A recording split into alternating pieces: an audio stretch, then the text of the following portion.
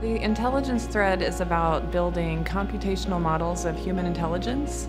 So that means we want to build software systems in general that exhibit some level of human intelligence. The intelligence thread, it's about, mapping the things that we can do really well as humans to computers.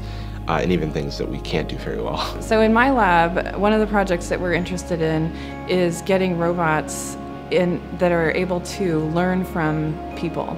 So we have to build models onto the robot that can take input from people and use that in order to build a model of a task or a skill. It's like you build up these algorithms and these agents for things, and a lot of times you can apply that exact algorithm to something else. This thread kind of teaches you to recognize things like that and how you can apply things in unconventional ways.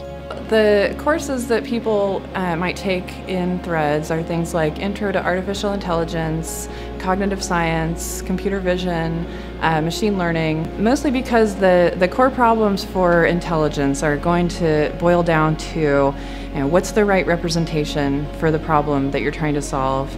There's not a lot of right answers. There's a lot of close enoughs. And so if you're okay with not always being right, then it's the thread for you. Students that would be most interested in this thread are ones that are kind of inherently interested in human intelligence and trying to figure it out and saying, what is it that actually makes us able to perceive the world the way we do and make decisions as quickly as we do. Changes your way of thinking. If you're willing to never be able to look at Pac-Man the same way again, I think it's a very cool thread for just being able to explore our world.